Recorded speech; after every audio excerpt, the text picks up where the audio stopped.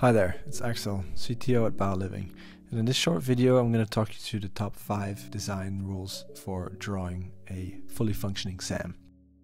1. Proximity to the shaft.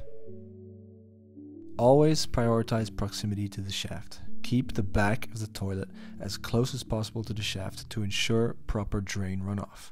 The shower and sink can be placed slightly farther, but the closer the better. 2. Strategic cabinet placement.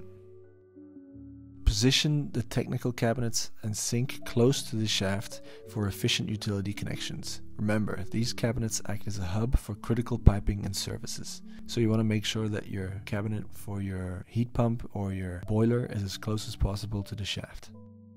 3. Utility pathways.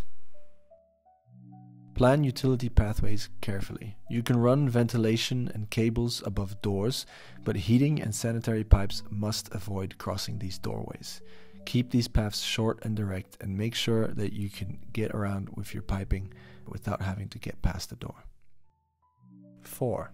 Connect the technical wall. The technical wall is the backbone of your SAM. Make sure it connects to the technical shaft and that it connects the kitchen and technical cabinets.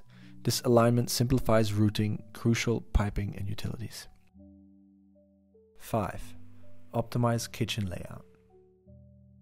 Refer to our standardized kitchen layouts. Always position the sink as close as possible to the shaft for optimal utility flow.